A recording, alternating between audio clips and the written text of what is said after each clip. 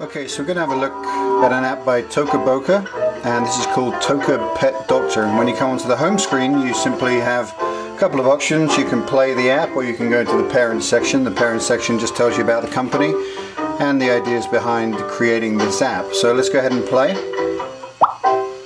And you've got a bunch of different characters that you can select from within the app. And what happens is you come to sort of like a waiting room like this, and you've got a bunch of creatures kind of hanging out or being stuck, or looks like this one's got a bad wing, there's something in the egg there, and so a bunch of different things. And basically you just click on one. So let's click on the doggy, and it'll take you into the area that you can help him, and he's obviously got some fleas. So on this one the idea is to put the fleas in the container, and they're hiding behind here.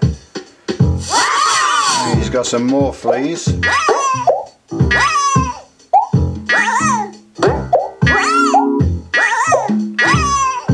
And once you complete your mission, we go back out and we can feed him some snacks, and you can kind of just throw these around hoping he'll catch it like that, or you can actually give them to him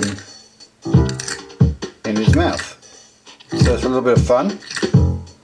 And then we go back out to the waiting room, and what will happen with him, because you've helped him out and he's feeling a lot better, is you'll notice that he's now asleep. So once you help these characters, they fall asleep in there in the waiting room. So the ones that are awake are the ones that you want to help. This guy's obviously on his back. We're going to try and get him upright. Oh, I think we did it.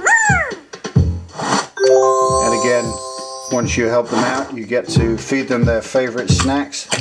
You can either hold it there, or it'll drop down and you can feed them it again until it's all gone. And we head back out to the waiting room, and I'll show you one more character, but then I'll let you explore the rest. Let's go have a look at this guy over here. Seems like he's got something in his belly, and you take these guys out and you simply swipe up until they are gone. And then he's one happy chappy. And we get to give him a snack. Well, he also likes fruit and veg.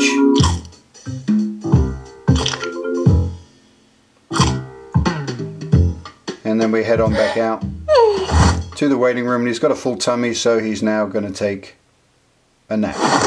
As you can see, he's asleep. So lots of characters to explore in there, and lots of fun for the young ones. And again, it's by Toca and it's called Toca Pet Doctor. Check it out.